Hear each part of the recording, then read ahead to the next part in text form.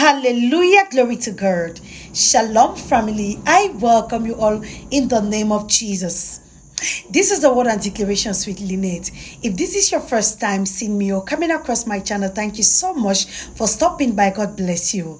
I pray this ministration bless your life in the name of Jesus. Please do not forget to like, share, and subscribe so you'll become part of this awesome family. And as for those returning as family, thank you so much. I love you and I will keep praying for you all in Jesus' mighty name. God bless you. Thank you all so much. Amen. Father, we thank you for this awesome day. Lord, we give you all the glory. Father, we thank you for everything that you've done for us. Lord, we pray that may you continue to guide our path. We pray that may you continue to control our going out and our coming in. Lord, we pray, O King of glory, that may you come and take total control over our lives, over our families. In the name of Jesus, we pray, amen. The Lord says I should tell someone, they are laughing at you. The Lord says they are laughing at you. This is so bad, and what pains my heart the most is the fact that some of the people laughing at you are your friends.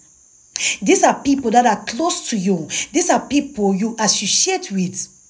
They know almost everything that is going on in your life, and they are laughing at you behind your back. But the Lord says I should tell you, this is the end. The Lord says, congratulations. Your life is about to take a new turn in the name of Jesus. You are about to be lifted in the mighty name of Jesus. Everyone that mocked at you, everyone that laughed at you, God is about to put them to shame. In Jesus' mighty name I pray. Amen.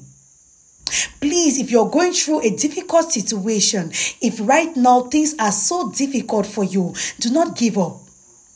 Keep looking upon God. The Bible says, I will look up to the hills, from where comes my help. My help comes from the Lord, who is a maker of heaven and earth. What is that situation that is causing you pain?